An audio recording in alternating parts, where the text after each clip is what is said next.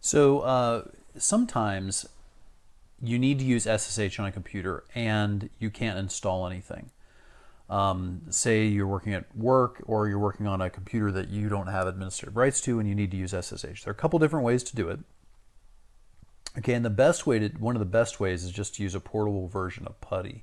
So Putty is the SSH client that most people use on Windows. Say if you want to connect from Windows computer to a Linux web server, a remote Linux computer.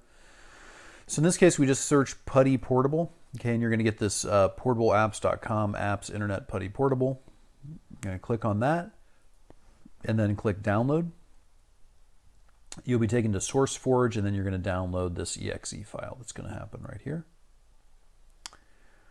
Okay, it downloads just fine. And basically what we're going to do is we just, then we can just go ahead and launch this. We just click run.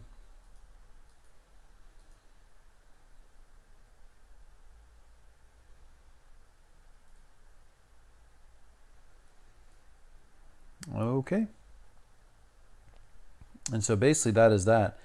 So it ends up being put on your computer here, and let's go take a look where that went.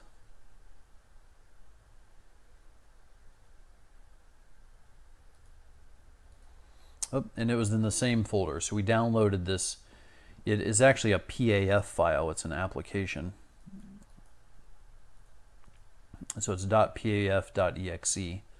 And then it basically creates this folder, which is Putty Portable. So wherever you launch the executable, right? This folder was the one that was downloaded. We launched the executable. It made this folder here, and now we have this Putty Portable folder. And there we go. So there's Putty.